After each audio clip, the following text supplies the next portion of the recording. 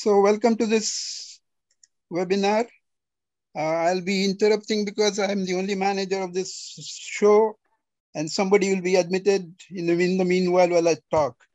So apologies for that as well. So today's webinar is about the digital divide that we face.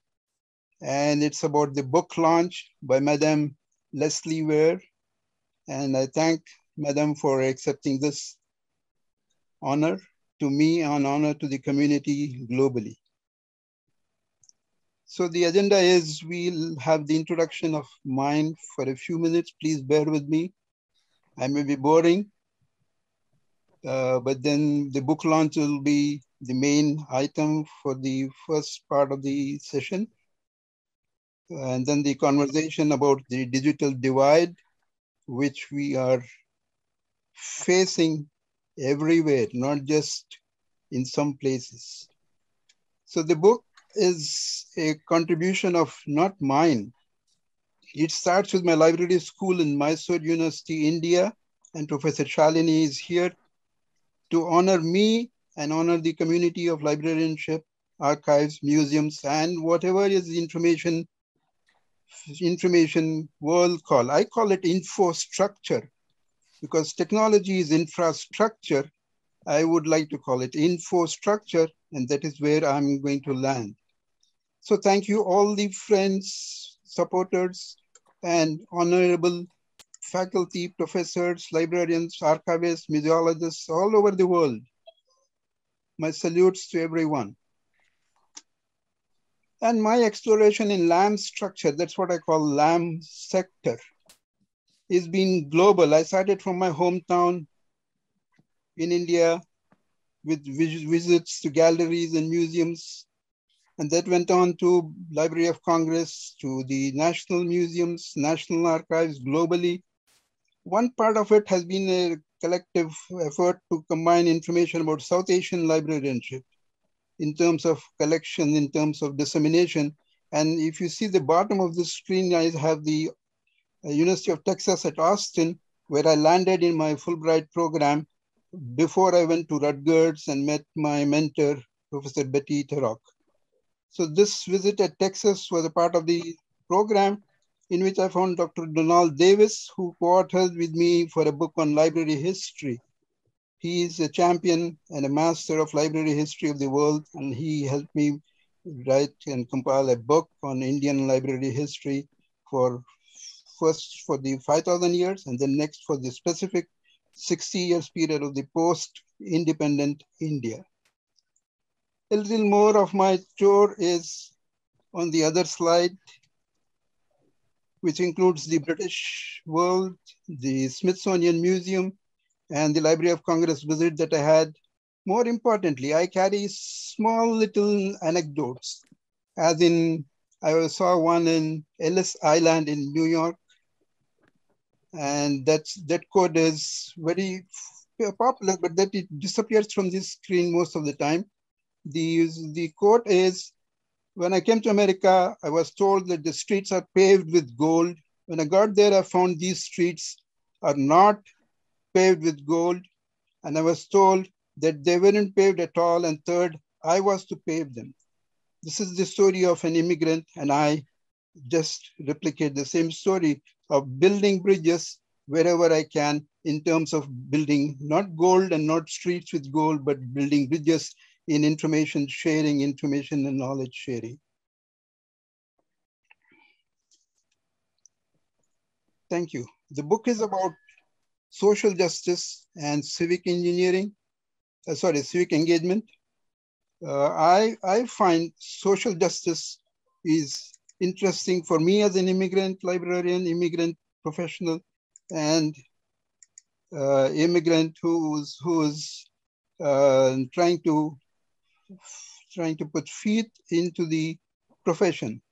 So my narrative is not the book is not about my findings and my stories, but it is all over about the libraries, archives, museums, and how social justice and civic engagement is being practiced by the thought leaders and by the people who are at the managerial level and people who are actually at the ground level. All these contribute together, and I'm not in this book trying to dispute about anything. It's not a debate. It's not a controversial thesis about libraries, archive, museums coming together as convergence or synchronizing or merging or collaborating. I'm not into those. I'm into the real practical scenarios of sharing information. So this book is about the reflection, social mission and civic responsibility. Shara had spoken about it, Ranganathan had spoken about it, so many others have spoken about it. And my finding is every 10 years, there is one book, one article that comes to remind us. And Muhammad is now another reminder for people who forget that we have our civic and social responsibility as part of the foundation of our professions. The last line here says, what's so special about this book?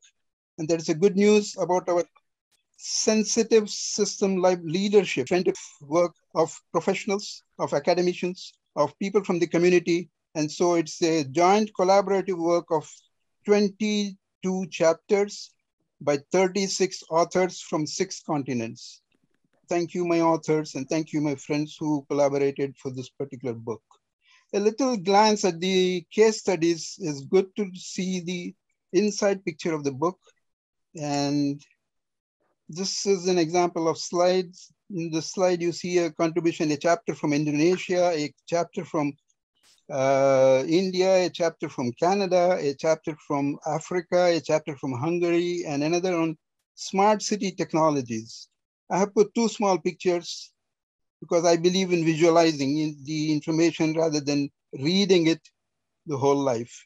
For example, here on the bottom, I have a picture of a museum in India on which I wrote an article about 20 years back. And now I have an opportunity by this good author who contributed a chapter for this book. And this chapter took me to the world catalog to see the catalogs of that museum. I found 60 libraries in the world have this library, has this museum's catalog. A catalog at that point of time was only a manuscript, but then later on it went on into a print format, into a shareable format, into a communicable format. So that is what is the museum catalog about in the world catalog. And that is what I understand is globalization, where you can see collections from one part of the world being transmitted and disseminated through libraries, museums, and archives. And for me, I'm a student of all these fields. So I do not say I have a monopoly in libraries to share this information, or I have monopoly in museums to say only museums share it, or I say can't say archives only share it. All information infrastructures, organizations equally are supportive and equally sharing this information. The second picture on this slide is the City of Toronto and Ontario's Smart City project. This Smart City project is focused, this chapter is focused on civic engagement, of how communities are being involved and engaged in building a path towards the smart cities. So we go back to the previous slide, and this is about the book and its special offer by the publisher to say that you can have the special exclusive offer of 50% promotional discount for this book. And I would appreciate if you can pass on this information to librarians, to archivists, to museologists, so that they can look at the value of the book and see how it is helping dissemination of knowledge, dissemination of research, and dissemination of ideas of all types of people writing and contributing to the world of information and knowledge. The next part here is a survey that I conducted in the process of writing the book. It was a global survey, and the results that I have here are few samples from that survey. Number 1 here is a sample of name of the museum. I asked my respondents to tell me if that name is, I was blunt. I asked them to say whether it is confusing or is it clear to them. Here I said, not really confusing, and they responded, instead of getting, oh, sorry, I'm speaking about the other slide. Oh yeah, this is the museum slide. And my question is whether the name part is a digital bridge or it's a digital divide. I gave them 6 names of museums to tell me which is clear to them, rather confusing to them, or unconfusing, or clear in terms of conveying the museum as a concept. So auditorium was the one which said 64% said it was not clear. It was unclear to them. And ingenium is another name. 55% of them, the respondents said that it's not clear to them. Interestingly for me, Canadian National Exhibition, 77% of the people said it's clear. Google Arts and Culture, for my mind, it was innovative, but then 70% of the audience said it's clear to them that it is conveying the idea of a museum. So as a person working on controlled vocabulary, I looked at the thesaurus, I looked at the dictionaries available for helping me solve the terminology issues. So this is one part of the work that is still required to be done as a social metadata problem, where people can get the real gist of what the names are and how they are communicable in different scenarios and different formats. The other slide is here about the digital readiness or digital preparedness. And I asked the respondents, how much do you think libraries are prepared for this digital age that is coming with the COVID and the pandemic thing, where we are totally dependent on digital thing. On the right side, you see the summary of the percentage, which shows libraries are getting ready, libraries are not really ready, and libraries are into it. So into it is showing about the lower percentage rather than getting ready percentage. Getting ready is higher, and that is my good news to say that libraries, archives, museums are getting ready. They are not behind anywhere on the earth.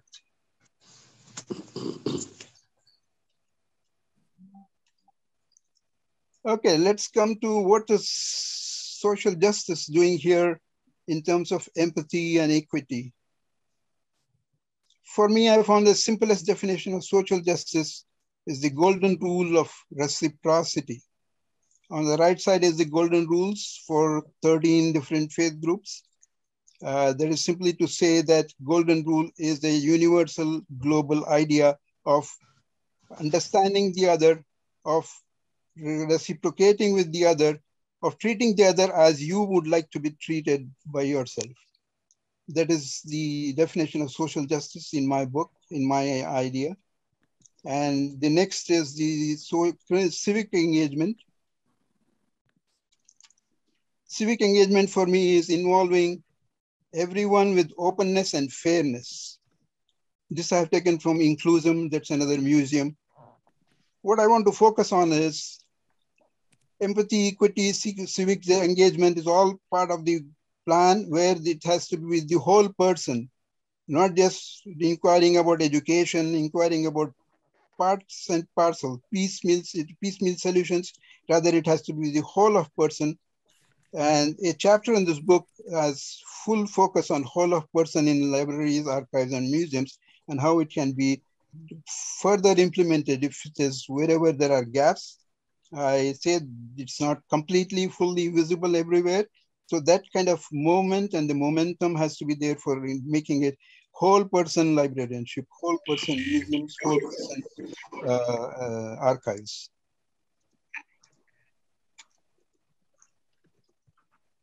Coming to the question of empathy, equity, and justice, there's a charter of compassion which tells us what actually it means. It means responsibility. It means care for the thought leaders to think about it. And the next thing we talk about is the digital divide. Digital divide has gone into different levels and rounds, as Ranganathan would call it, levels and rounds. So the first level of digital divide is a process of getting internet access to everyone. The World Economic Forum said it's not going to solve the problem with everyone, because I found another quote which says, water everywhere, but not an internet link. Internet link is, even if it is provided to Wi-Fi on the streets, it's for the haves. What about me who's a have not? I don't have a Palm Health computer. I don't have an app on my computer. So where am I with your offer to say internet is on the street and internet is on the campus, internet is on the corner. So the second level of digital divide is about skills and type of use. For example, I'm a user of the museum. I'm a user of the archive. How would I know what kind of use would I be able to make out of it? So there's a literacy campaign, literacy program that is there, but it needs to be focused on digital divide. We are coming to that in one more second of what digital divide means. I'm going to the third, fourth, fifth level in this bullet number 3 that talks of findability versus discoverability. Thanks to internet that started with one issue, now there's the Internet of Things that's trying to help discover with serendipity. That is what is called discoverability. And the book has few ideas to move towards discoverability, but this is not a book on Internet of Things. So we did not go into depth and details of Internet of Things.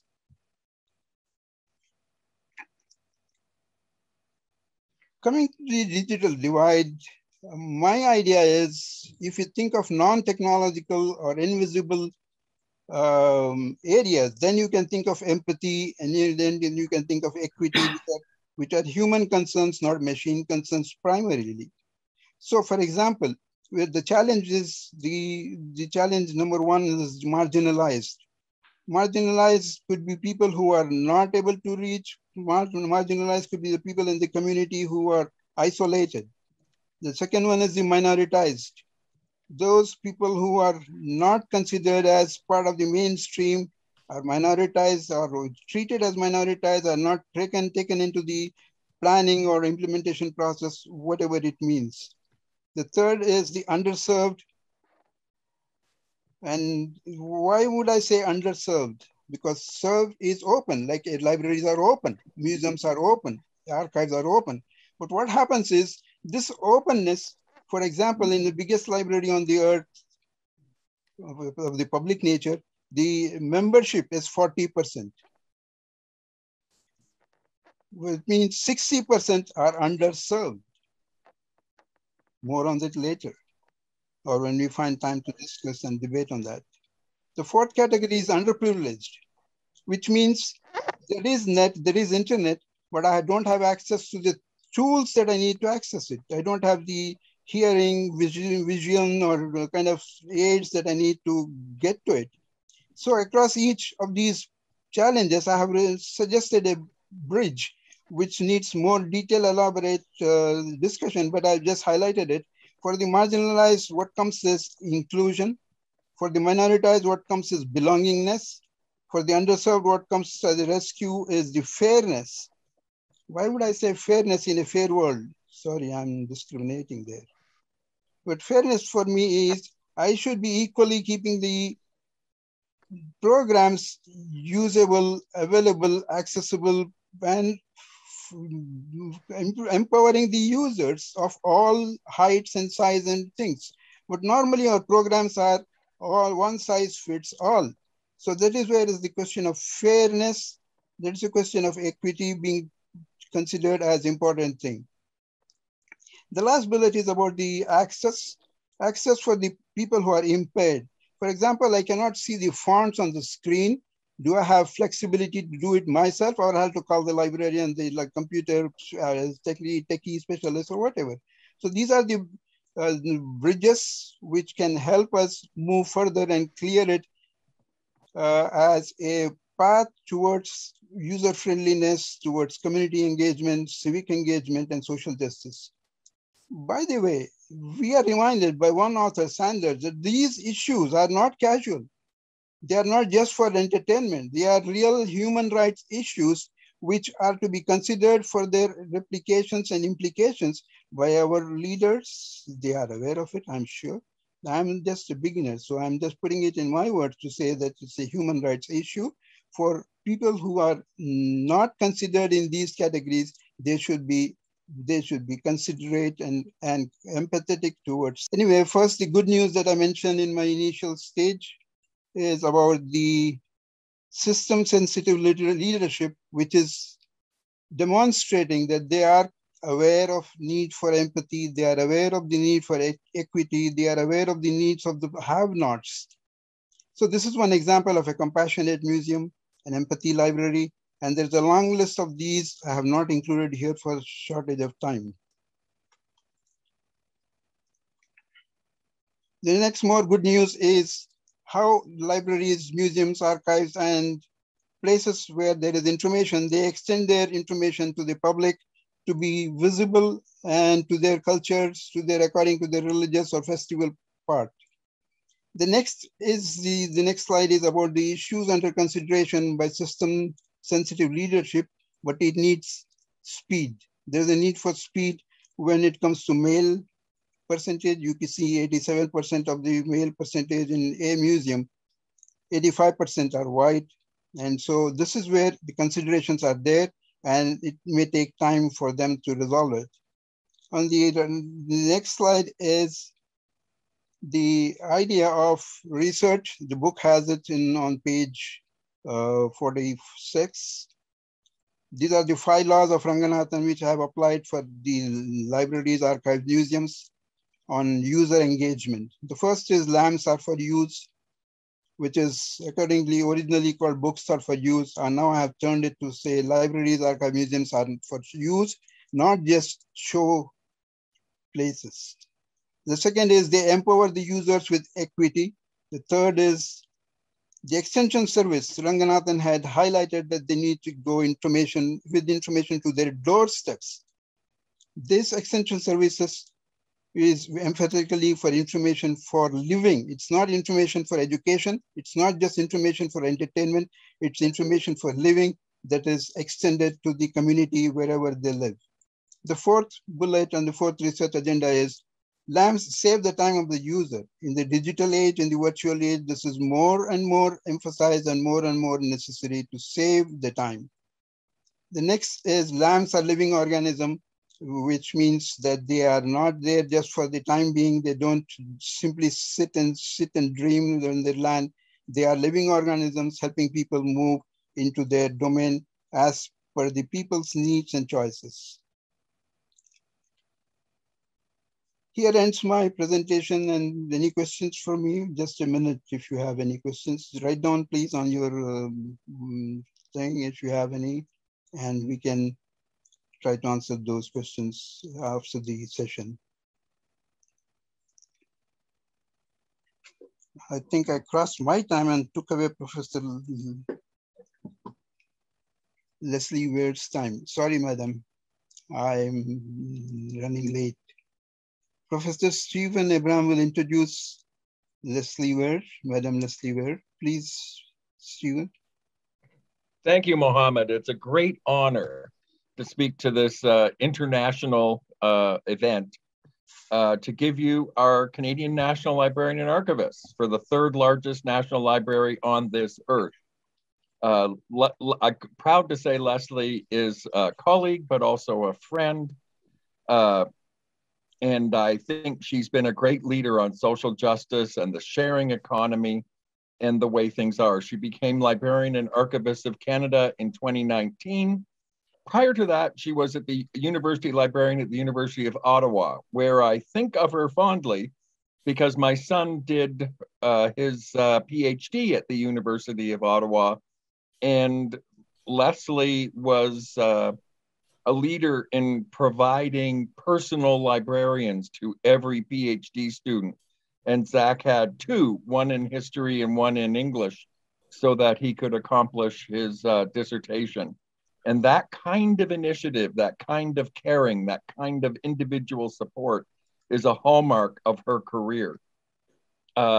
She founded the School of Information Studies, Canada's newest library school, at the Faculty of Arts in the University of Ottawa, and was a professor and is a professor there. Prior to her arrival at the university, she held positions at the National Library of Canada and Statistics Canada Library, and she has her master's in library science from McGill University and a Bachelor of Arts in Canadian History from Concordia University, which of course sets herself up well to have so many library and historical researchers on her team at Library and Archives Canada.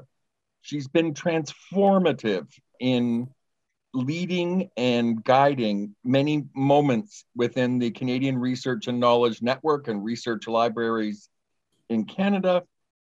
She founded the Scholars Portal, a state-of-the-art research infrastructure for all Ontario universities, one of the founding partners. And she served as chair of the Ontario Council of University Libraries, president of Canadiana.org, which handles a lot of our digitation and of heritage works for Canada, and now holds over 60 million, mostly Canadian images. And she was president of the Canadian Association of Research Libraries and the Ontario Library Association. Her dedication and outstanding service have been awarded many, many, many times. But on a personal note, sometimes we deify leaders in our profession and make them all blue suit and shoulder pads. And Leslie is one of the humans of Earth. She can dance, she can karaoke, she has humor crafted like a fine dry wine. Ladies and gentlemen, I give you our Canadian National Librarian and Archivist. You will love her. Go ahead, Leslie. Wow. Thank you for that incredible introduction, Stephen. And thank you so much, Mohammed, for inviting me to be here with you today. I'm not sure that my words are gonna compete with Stephen's introduction, but I will make every effort. I would like to begin by acknowledging that I'm speaking to you today from the traditional unceded territory of the Algonquin Anishinaabe Nation. And I acknowledge that they are the caretakers of this land in the past, in the present, and will be in the future. I am really thrilled to be with you today to launch the incredible Handbook of Research on the Role of Libraries, Archives, and Museums in Achieving Civic Engagement and Social Justice in Smart Cities. Thank you so much to Mohammed for inviting me to participate in this exciting international event. As Mohammed so eloquently expressed in his introduction, this handbook takes on the challenge of moving forward to break digital barriers by unboxing empathy and equity. These 22 stories will serve as inspiration for libraries, archives, and museums around the world, and I think will be a catalyst for change. We're experiencing a moment in human history. Many societies and their institutions are aspiring to be more inclusive and welcoming of all communities. And social engagement and civic engagement and social justice are really cornerstones that tell us what the future could look like. Libraries, archives, and museums, LAMs, and galleries as well, are key participants in this movement. They are so well positioned in leveraging their community engagement and their talents as natural innovators. And partnerships related to social issues have such great potential for transformation and can and will have great impact. Many of these institutions in countries around the world have already shifted their focus from repositories of collections to community-led, responsive institutions that focus on civic engagement and outreach within their communities. The pandemic has increased existing divides, but it's also demonstrated that collaboration, whether between LAMs or with other community partners, is really critical during times of crisis in order for us to effectively serve our communities. It has also provided us with an opportunity to critically self-reflect on our current ways of working and to focus on a future of inclusion and diversity. In fact, the University Forum that was put on in collaboration with Libraries and Archives Canada's university partners in Canada, which was held in June 2021, was focused on memory institutions as equitable, diverse, and inclusive places. Earlier in the spring, Libraries and Archives Canada hosted a GLAM think tank with 5 sessions bringing together 60 influencers from across Canada to look at what the influence of GLAM's post-pandemic might be or could be. And one of the overarching messages was that GLAMs need to take a leading role in supporting Canadian society to be much more inclusive and reflective of all individuals and all communities. We have an incredible opportunity to underpin the actual change that will need to address history and lay out how we want to do things differently in the future. And the stories in this book, the chapters that touch on literacy, digital literacy, critical thinking, addressing the digital divide, and countering fake news and the polarization of views in society are really critical to a civil society. And LAM institutions are taking on these challenges. We also need to change our institutions from within. And for this reason, a collaborative spirit is really essential to achieve changes in attitudes and in practices. Although there's been a great deal of important work done over the years to encourage diversity and inclusion within memory institutions, there is so much more that we can do, especially as the pandemic has disproportionately affected certain groups within our communities.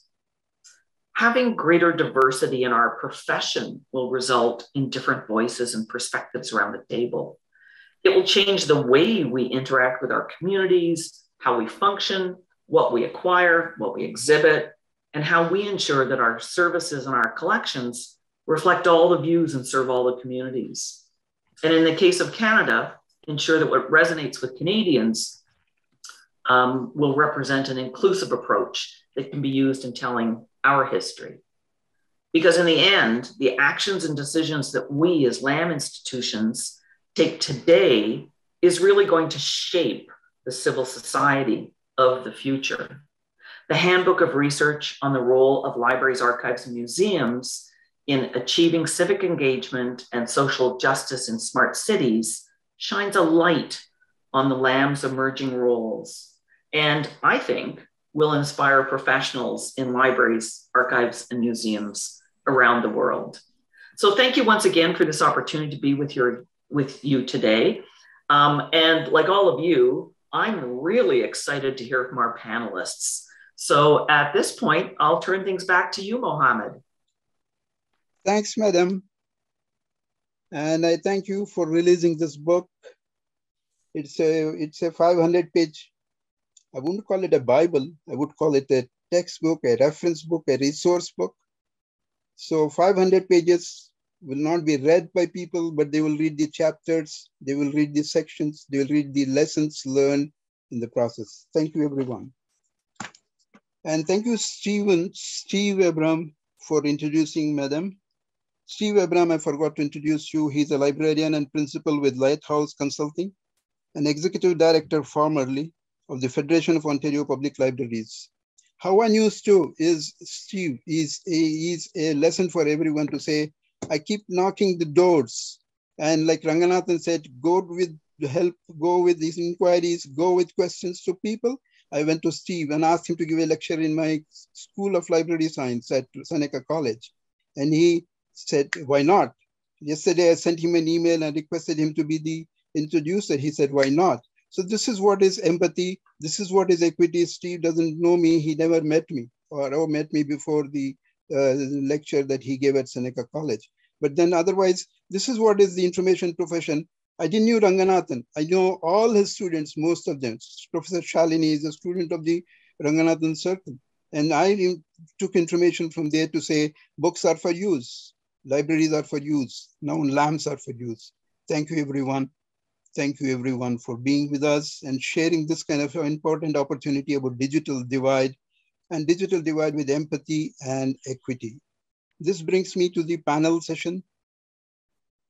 The panel is with 7 panelists on the team, and they will be taking time to tell you about the empathy and equity experiences, exposure, and the issues that are there.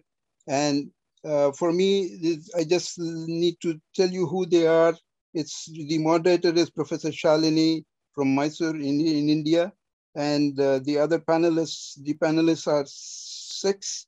That includes Brendan Edwards from Queen's University, Laura Edith Coleman from Drexel University, Abigail Phillips from Wisconsin, Madison, right? Anita Coleman from the university which I was affiliated with. Sarla Utengi is from the public library domain, and Vanessa Irwin is from the profession, as well as she's from the diversity publication of the journal called Diversity and Inclusiveness. And I welcome all the panelists, and Professor Shalini as a moderator will take over this session now. Thank you, Professor. Thank you. Good evening, good morning to one and all, depending on which part of the world that you are in. Thank you. At the outset, I would like to thank Mohammad Taher, my student. I'm proud to say that, Mohammad Taher was my student way back in the 70s. Of course, that shows my age and his age too.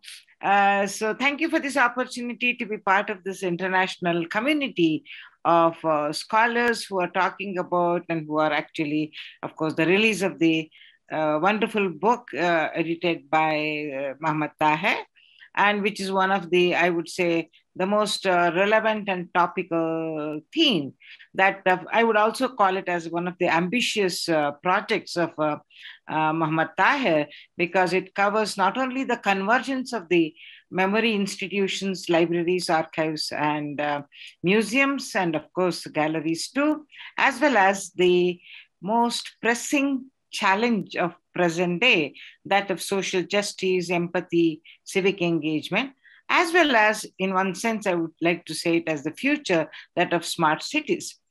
So now coming to the very theme of this panel discussion about empathy, about civic engagement, and the current context of, let us say, the pandemic, as well as the digital divide.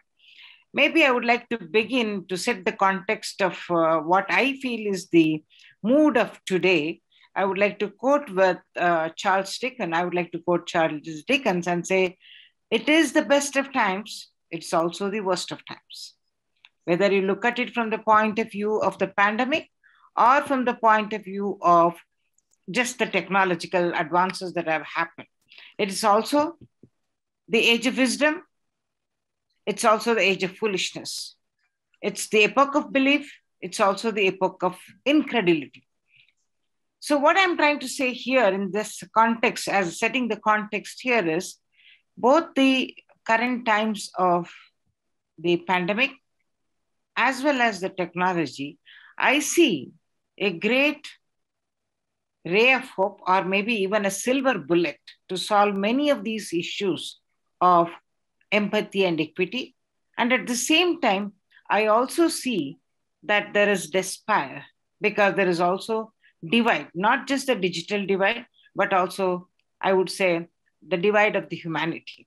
Because across the world, there is this huge gap, which is widening in terms of whether you think of, intolerance towards others, etc. So in this particular time, I would say it's both best as well as worst of times, mainly because we also see that technology has the ability, has the potential to really be the bridge. There are so many examples which are given in this book as well, and also everywhere, that it is possible to build bridges. And similarly, the pandemic also has shown that it is possible to bridges, or rather we could work as a global community to solve the problem of the pandemic, because it's only through global collaboration we definitely achieve the stage of whether it is the vaccination, whether it is the treatment for the COVID-19, etc. So let us now come to the very specific aspect which I would like to highlight here, that Mohammad Taher in his introduction as well as in the book talk about empathy. Dictionaries define the word empathy as the ability to understand and share the feelings of others. That is, in other words, it's about being aware, being sensitive to others' feelings. Well, it is easy to, articulate this. It's easy to talk about it, but it is very, very difficult to implement, even if we have the best of interests. Because even though we can say that, we will try our best to be in the shoes of others, it's not that simple. And that's why it's important to now for us to understand the difficulties and challenges of being truly empathetic, being truly inclusive, being truly equitable. So I would say that perhaps the LAMs or professionals involved in the LAMs should look at, as our speaker, the key speaker, Madam Leslie Ware said, that it is, we should be able to position LAMs as the place that can offer those kinds of safe spaces. Those can be truly inclusive, or at least I would say encourage empathy, encourage inclusiveness. With this very generic words, now I would like to invite the panelists to share their views and their take on what are the actual steps that we can take in the context of LAMs to build this empathy, to build equity or inclusiveness. I would like to invite Laura Coleman. Laura, are you there? I'm here. Thank you. Okay. Laura, could you share your views on this very important topic of empathy and equity and how libraries can actually solve some of these issues? Thank you. I'm honored to be here and to be learning from all of you and with all of you on this particular subject. My colleague, Abigail Phillips, and I have done a small amount of research across libraries, archives, and museums in the United States concerning the topic of professional empathy. And I'm not sure what the steps are, to be quite honest. And I would say that the pandemic has definitely altered the format for how we move forward in it. What I am seeing, especially on the museum side, is that as we go back to museums, nothing has truly changed to make them more empathetic. Museums were places that, of course, closed during the pandemic, and the vast majority of museum workers in the United States, upwards of 80% unemployment at the height of the pandemic. Many people came back, if they came back, quite unhappy with the museum, unhappy to be there. And it has not done much to help with the area of being empathetic. I'm not as sure about libraries. I believe libraries have managed to stay much more relevant to the population, to stay open and to provide services, where at least in the United States, the museums have failed to provide services to the general public during this time. So may I pass this over to Abigail to ask her thoughts on the library side of it? Sure. May I invite now Abigail Phillips to continue the conversation? Hi, and thank you again for inviting me. This is a great honor, and I'm also looking forward to learning from all of you. Libraries during COVID, they actually stayed open they were closed for a very short time. And so they've seen a lot more of COVID than I think a lot of institutions. They're open right now. As far as empathy goes, what I've heard from, I work a lot with library workers, so librarians and library staff and clerical staff, is a distinct lack of empathy from the public. Just anger and frustration of them closing it all, the hours, having to wear a mask. kind of anything that kind of gets in the way of them using the public library, which is understandable. Libraries have always been open to the public, but in a crisis such as this, we want to put this health and safety of our library staff and library workers at the forefront. So as far as empathy goes, I think these are curious times for empathy, because I see a lot of empathy between library workers, a lot of support, a lot of encouragement, a lot of we can get through this, those sort of mentalities. But just there's kind of the two, they kind of contrast one another, what we're getting from the public versus what we're getting from one another. And I can pass it on to somebody else. No, now I have a question to both of you, because you shared your experiences and your thoughts during the pandemic, as well as the libraries and museums are concerned. Could you use the technology, because that's another part of this theme of the discussion. Do you think that the current technological space has provided an opportunity to innovate and to be inclusive and to provide empathy during the pandemic as well as otherwise too?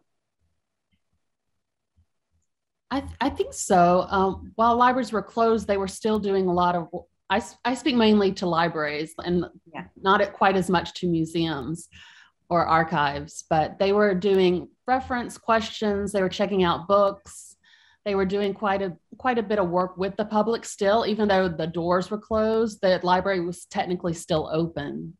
Mm-hmm. So technology played a huge role in that. Do you have any specific data relating to whether, through technology you were able to retain the same or reach out to the same group of people that you were doing before? I don't know if I have I'm trying to think of a good example of, I just think of my own personal usage of the library during the pandemic.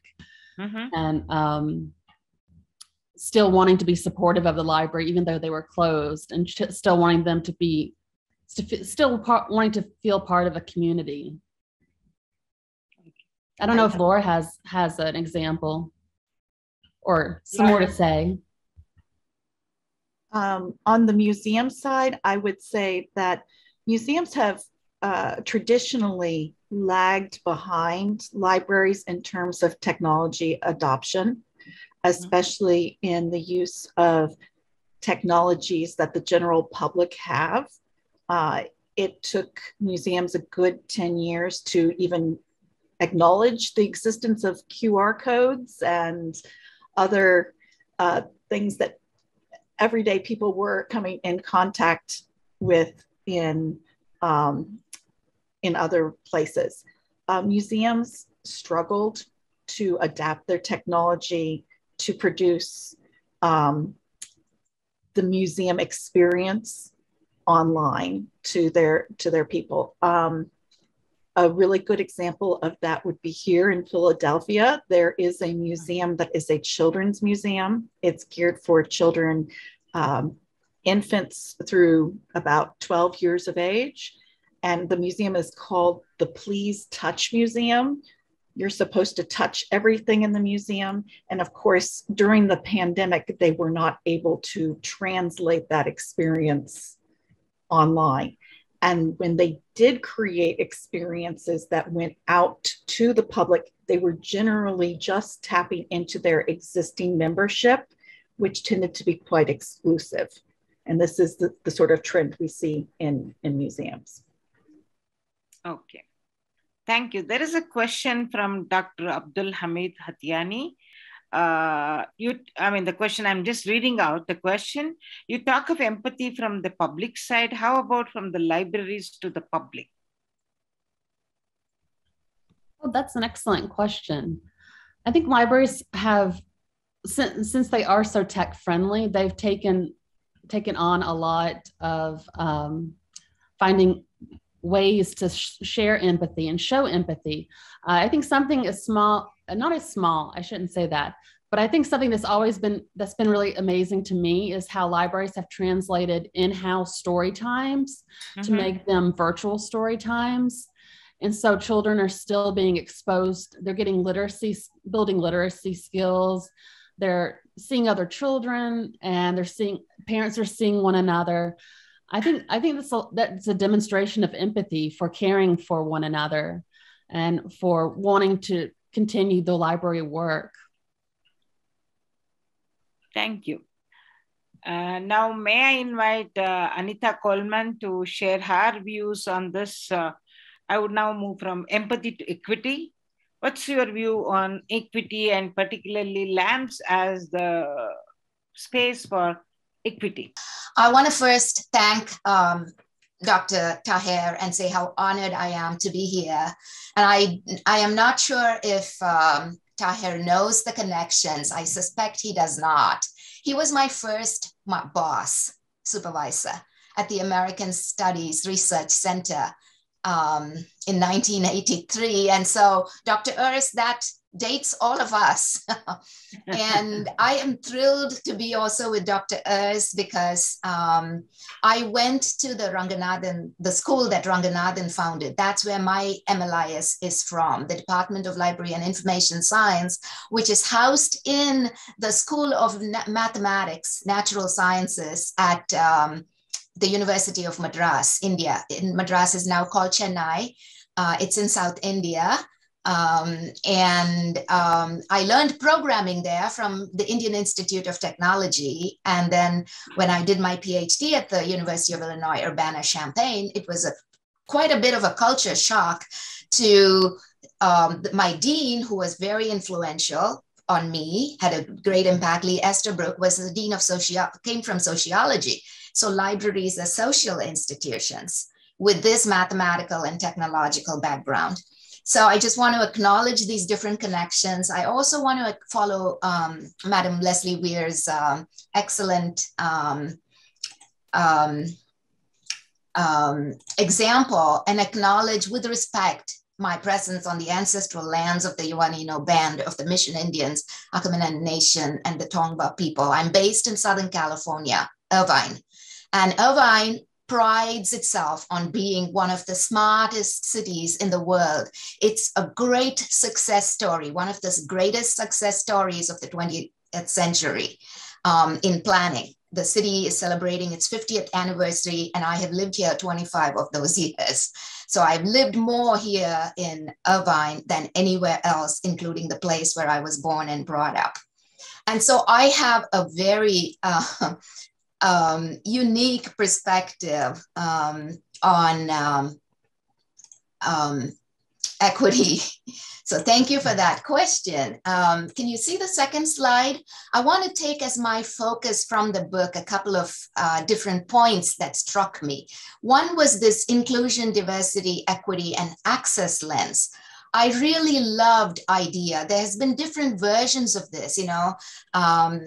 JEDI is another one, justice, equity, diversity, inclusion, ADI, and you can go on. But I loved IDEA because ideas are very inspirational, and ideas are what make us human. And in the preface, Dr. Taher mentions that LAMS are a potential partner in city planning and implementation.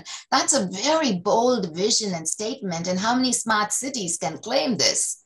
The other point I want to speak to is this: only 17.7% were familiar with OCLC, IMLS, and Batal COVID-19 research partnership. And from these 2 points, I want to talk a little bit about my career that has been outside of the traditional library, archives, museums. Today, I claim the title of consultant, powering equity. And I started this route because in 2015, we had the Charleston Library, the Charleston shootings. And I was puzzled by the lack of understanding about anti-racism. Anti-racism is not just about race. It's about inclusion. And one of America's exports has been this racialization and racism to countries and cultures like India and China, which didn't have race. They have other hierarchies. and other ways of excluding people, but they didn't have race. And so I wanted to bring that idea back, that anti-racism, which has its roots in anti-Semitism and actually inclusion, to put it in a positive way. And that means equity. You know, this whole idea of fairness to all people, recognizing the humanity, the basic humanity of everybody. And so I started the Anti-Racism Digital Library to educate people, mostly in faith-based communities, about anti-racism, its origins, and about including people. And today that library has taken off. It's mentioned on LibGuides in a lot of different places.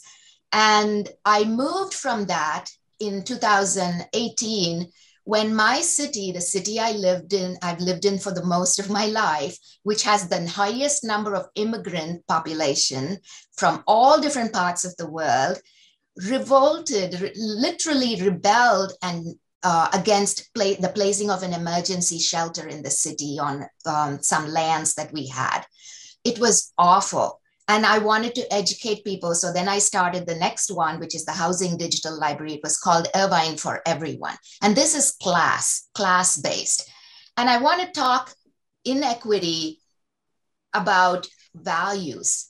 I also had the privilege for the last 1.5 years of being a library director and hiring and training people and transforming a residential library to digital library services. That was not an easy task.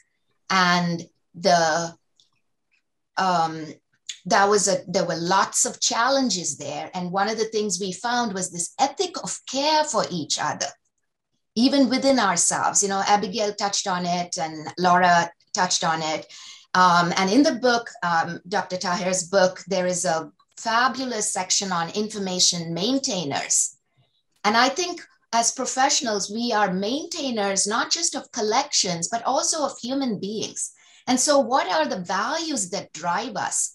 You know, when you talk equity, people get upset. They don't want to talk about equity. But if you can talk about values, if you can talk about the structures of our origins, that our origins, I'm, for example, reading a book called, it's the book on library by Andrew Wedoven.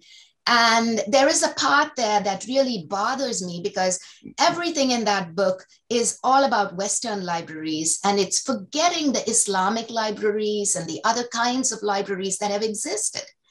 And so looking at the structures of our origins, the ability to take the good things, but then also be bold and honest, authentic about the voices that are missing there. And I think the third thing I would say for equity is open source software. I love this webinar that Dr. Taher has put together just for the broad global. It's bringing all these people from different places, the North and the South, as we traditionally call it. And it's giving us this global perspective. We do live in a global world. And we live in a world where a lot of the people, there are more migrants now. Not just immigrants, but migrants. You know, moving has become such a big part of our lives. And moving, I think humanity has always moved. But in this process, moving is expensive. We are getting into this whole software as a service, cloud computing, and all these things. We need to be much more aware of open source software, where we are funding people to develop the software and not the software licenses that have already been developed and that are now just, you know, somewhat predatory, exploitative capitalism. So my slides, for example, are made with LibreOffice, open source, open office, not Microsoft Word. I'm not against Microsoft products. I'm just pointing out what are our values and how do we want to use technology. And in these projects, what I have done is community education. And what I've done is they used open source software like Omeka, which is not really open source, but sort of close because their licensing fees are very, very accessible, and used them to build customized personal digital libraries that bring third spaces into the digital world. over and over again, we hear that libraries are trusted spaces, museums are trusted spaces, archives are trusted spaces. And this professional empathy that we then bring to this takes professionalism with all its negative connotations, adds the empathy part to it, and the equity part then flows in when you pay attention to this. So it's not just a lifelong relationship with books or knowledge or information, but it's also then building those connections with humanity, keeping this global perspective in mind. I know I've put in a lot of ideas here, but I want to just say equity then, when we look at it in terms of values such as inclusion, belonging, we can reduce alienation. We can also go back to our smart cities and say, hey, you're collecting a lot of data, but the privacy practices, the surveillance practices, the storage practices for these are not as transparent. How can we help you as professionals with empathy and a concern for equity, make these more transparent for you and show them that these kinds of digital libraries with trusted information can help. So for example, showing people that when they make these Google searches, predictive searches, the algorithms that drive them are sometimes, a lot of them are grounded in bias. And that's a lot of research. I mean, Sophia Noble is doing work on that. There's a lot of people in libraries, archives, museums. Knowledge justice is a huge term now. So I think we can build these very customizable digital libraries very easily using open source software and with a global perspective. Thank you. Does that help? Yeah, thank you, Anita, for giving such a elaborate overview of the entire gamut of issues relating to equity, relating to race, and so many other things, as well as including how perhaps we could look at, beginning with open source software as one of the ways of, steps towards achieving openness and achieving equity and inclusion. The fact that you mentioned about racial and other issues brings me, at least reminds me of the brilliantly written book by Isabel Wickerson, The Caste, Origins of Our Discontents. I would recommend, that's, why I'm bringing that up is, one of the, I would say, her sentences in the book that stuck with me is that she says, like, caste, because, in India, we have this caste issue, if not exactly the racial issue, right? So, but she brings the similarity between caste and racial issue. So caste, like grammar, becomes the invisible guide, not only to how we speak, but how we process information, the automatic calculations that figure into a sentence without ever having to think about it.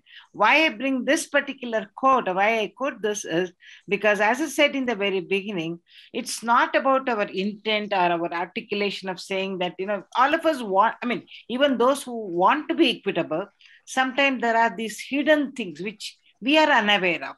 That's why I said the challenge is to first understand, of course, the biases or the inequities, social justice, etc. But beyond and behind this is also the unconscious biases, which we are not even aware of, even if we try to be.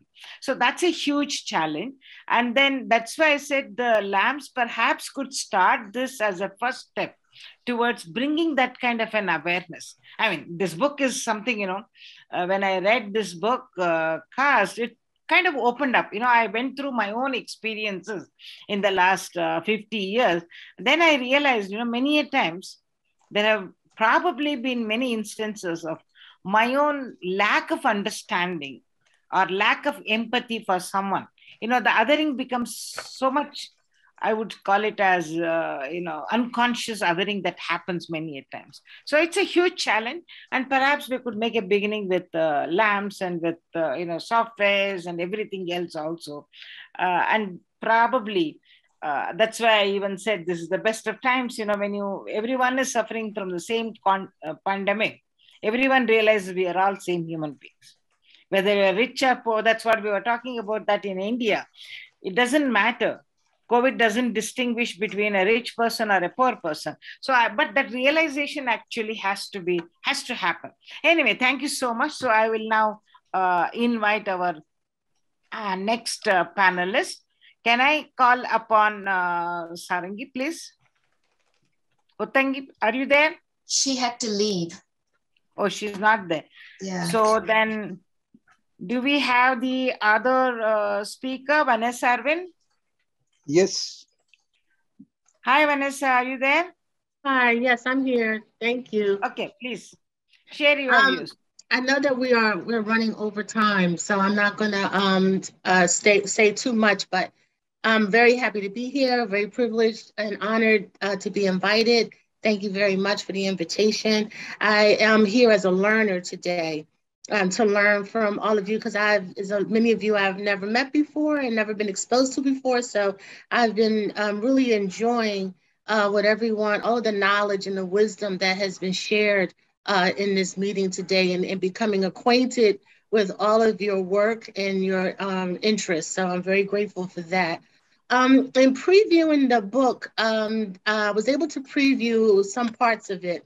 And what I'm grateful for this book, because I feel as though it does start to address some questions and some ideas that need to be had, such as what is aimed for the public and what is not, looking at libraries, archives, and museums as these intersectional spaces with one another, that we are, intrinsically connected and related to one another, and that this book is like challenging us to really dive into those relationships and build on those relationships in meaningful ways. With the pandemic and the context of being, in COVID, I feel that has given all of us an opportunity to really explore these questions and these ideas in terms of our commonalities for public engagement.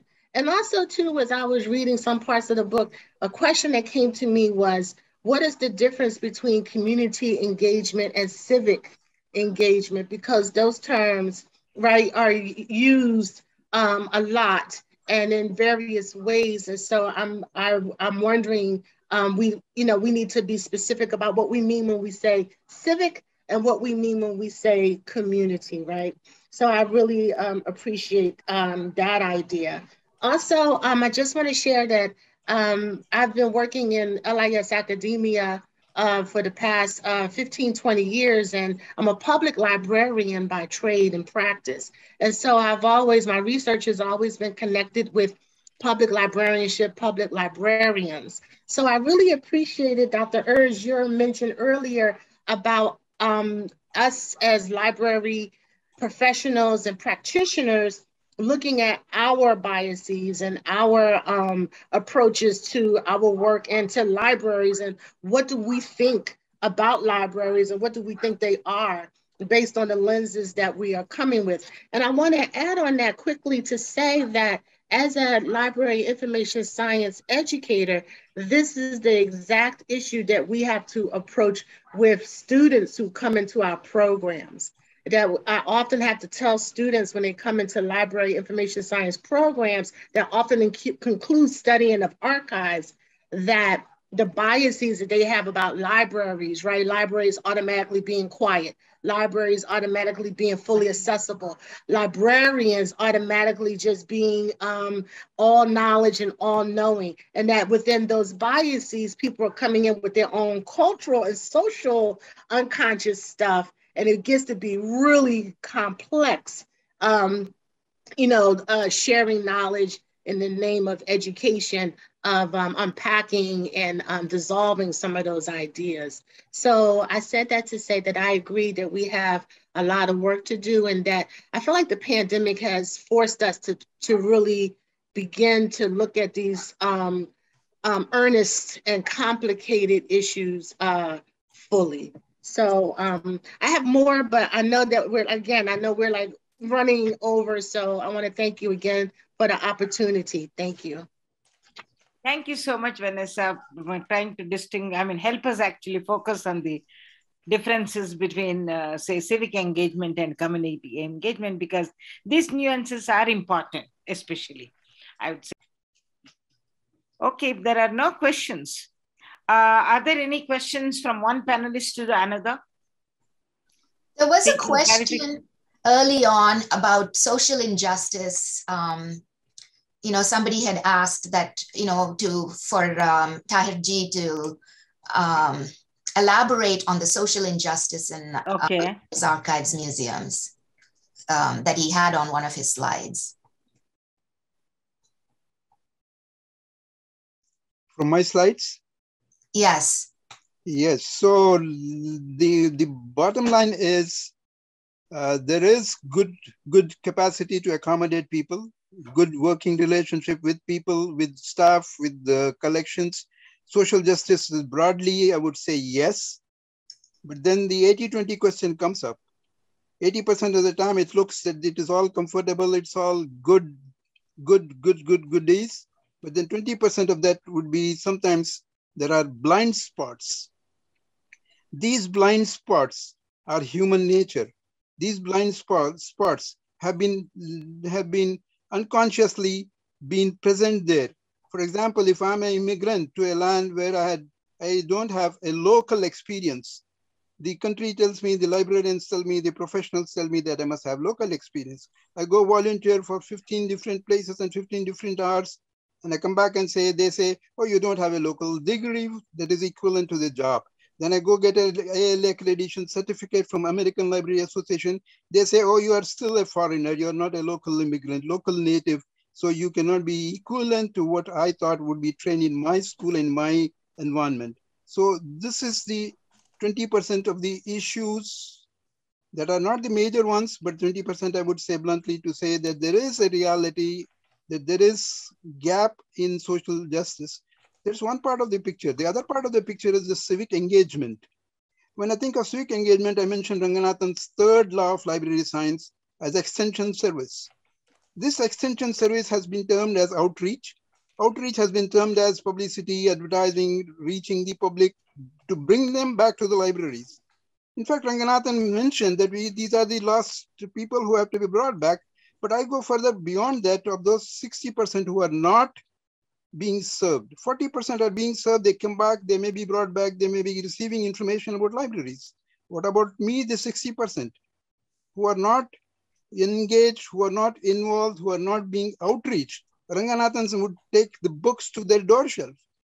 I dedicated my postdoctoral thesis to Ranganathan and his team at the University of Madras in 1931, where he created a team of people. Where did he get this knowledge from? He went to London to see the Queen. No, sorry, not to see the Queen, but to see Berwick Sayers, his master and his tutor and his companion. Berwick Sayers would show him the land, would show him the libraries. He brought the idea to India of the public libraries being open and free for all. That is the first law of library science. He formulated that same time in 25. He trained in 31. He had his 5 laws, and they were in a picture telling me what to do after 100 years. Now this is almost 2031. I cannot forget those 5 laws because those are the foundational principles that I need to be alerted, that I need to be continuously telling people that information is not a showpiece. It's not a touch me not. It's a touchable. The British Library created a touchable screen in about 15 years back. British Library was probably the leading one which had a touch screen to find or read a book. Thank you. Thank you, Tahir.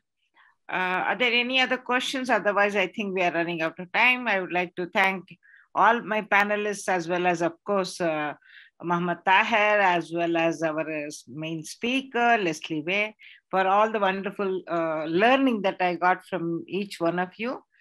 Any other questions? Anyone, any closing thoughts?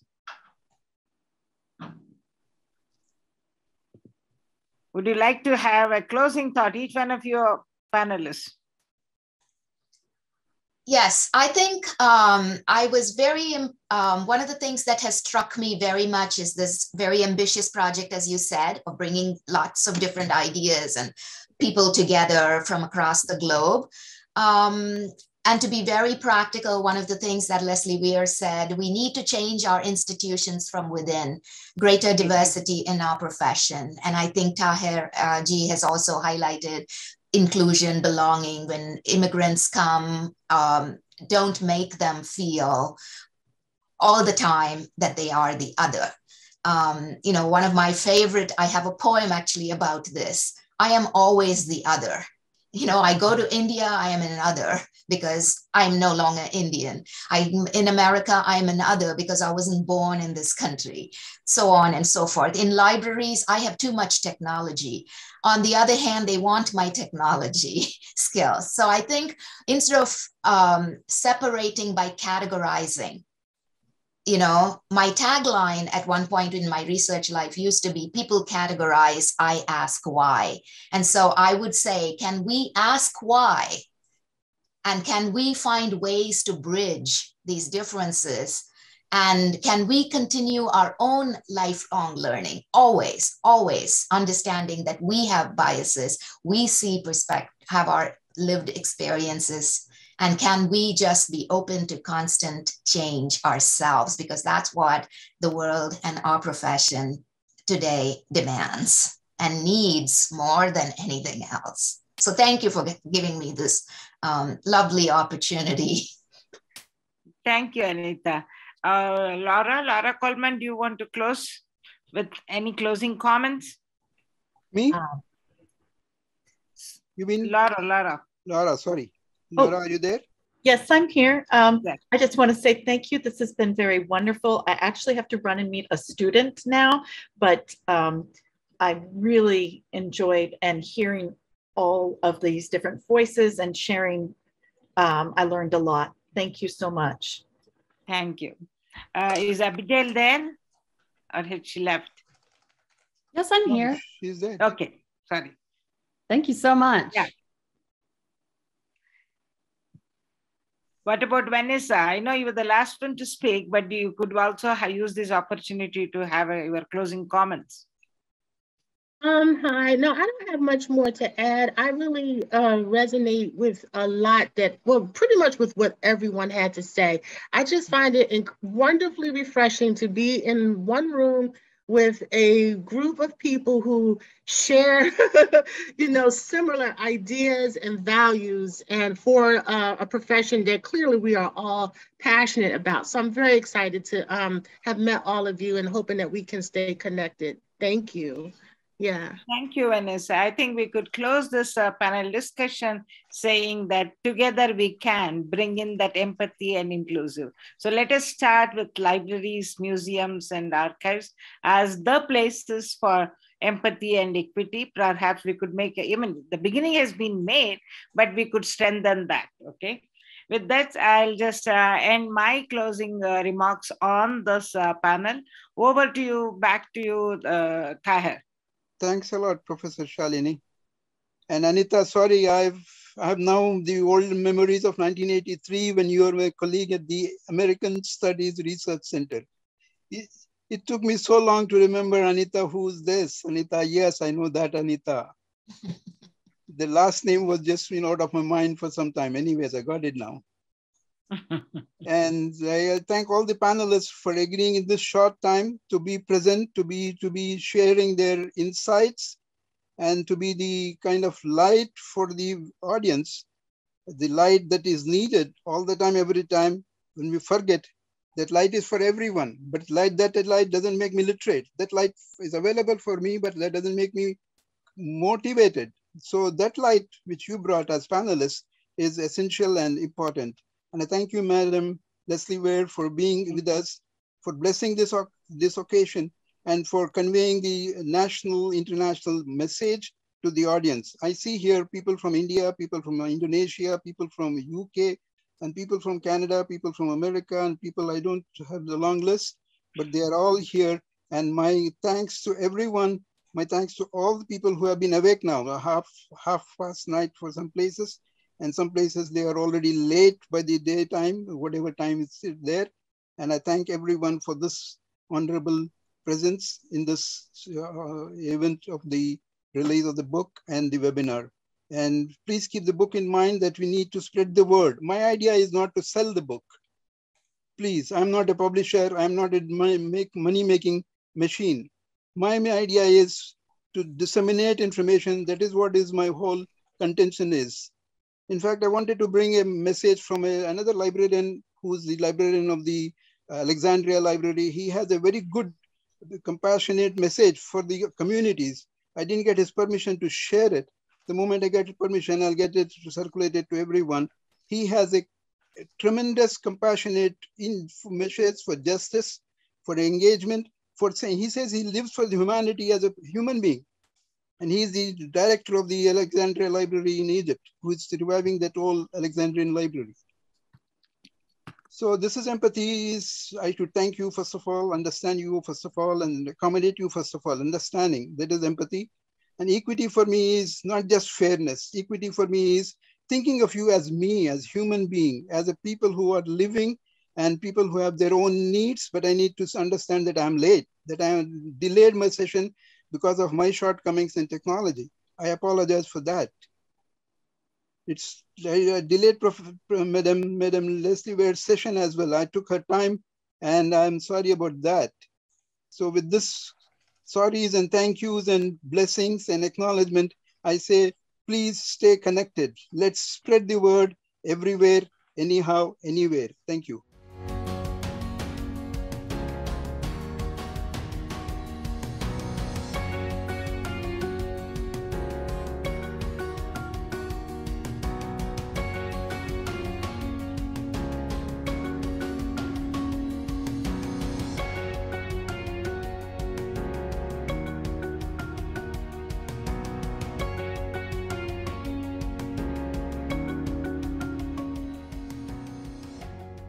Suitable for use in your course syllabus and as an integral resource for research advancements within your department, this publication should be included within your institution's library, along with these related publications.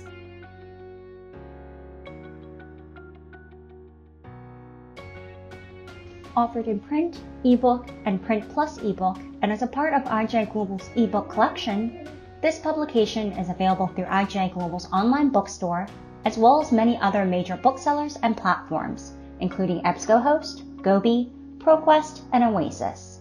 Purchase or recommend this title to your library today.